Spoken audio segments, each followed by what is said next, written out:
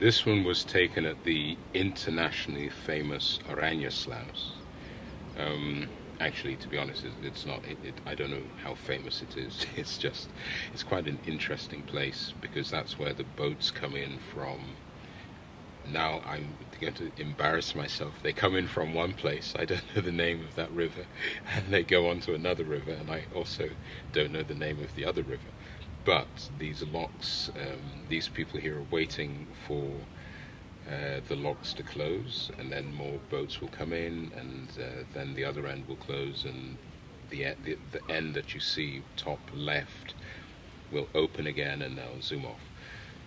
The thing that happened on that day with the swans, these swans were just hanging around as if they wanted to get a close-up view of all the action, and they stayed there for at least 3 shifts of boats. The swans just hung around, and I don't know what.